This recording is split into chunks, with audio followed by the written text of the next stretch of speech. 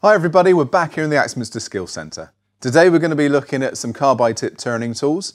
And if you'll know me, or you probably know me from other videos, that I'm very much a traditionalist when it comes to turning tools. However, I've been using these carbide tip turning tools for quite a while now, and I'm amazed at how easy they are just to pick up and play with.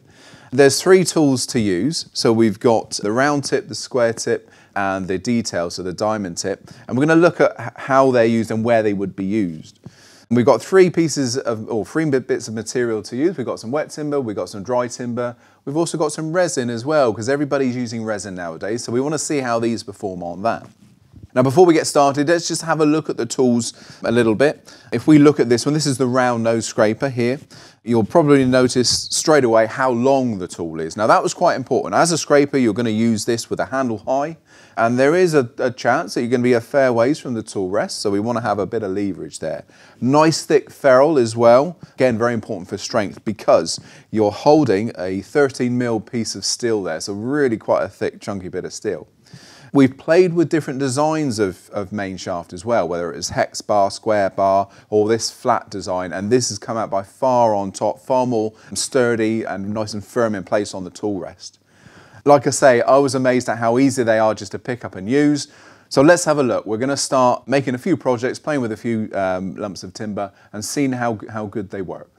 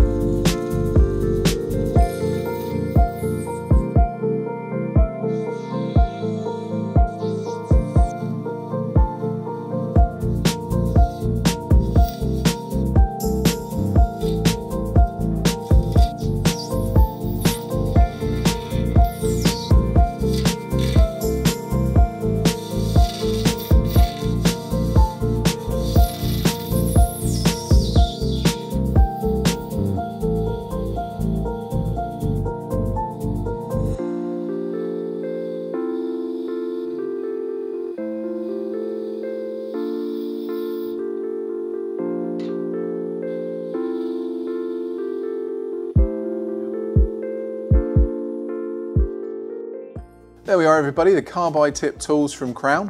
Replaceable tip tools, so no more sharpening. Really easy just to pick up and have a go. We use that on dry timber, on wet timber and on resin. So there we are, the Crown carbide tip tools.